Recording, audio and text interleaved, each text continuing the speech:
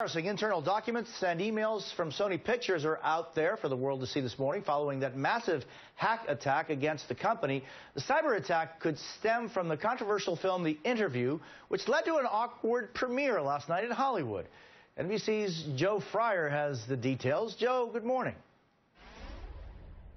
Good morning, Jose. The impact of the Sony Pictures hack could be felt last night at the premiere for the movie The Interview, the controversial comedy that might be the reason behind this cyber attack. No broadcast media was allowed for an unusual Hollywood event. The theater marquee promoted a huge premiere, but the red carpet felt somewhat empty, with no TV news cameras, no reporters. The fact that there's no red carpet tonight.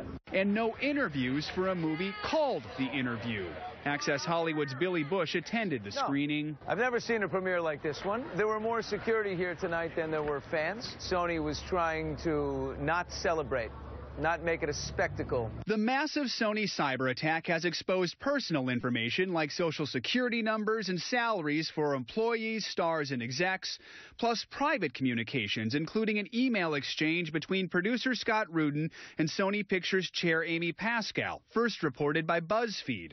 Wondering what movies President Obama might enjoy, the two mentioned films featuring African-American stars.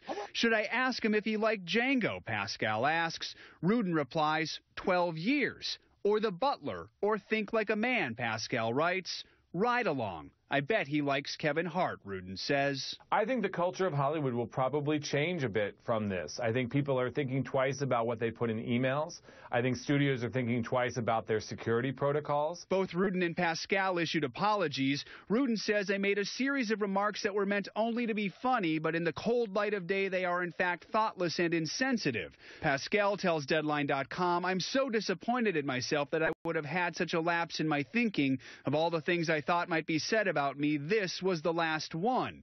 Federal investigators are still trying to identify the hackers who call themselves Guardians of Peace. Whoever did this is definitely personal, and they're seeing a victim. They've already beaten up Sony, and they're kicking again and again and again, and we don't know when that's going to stop.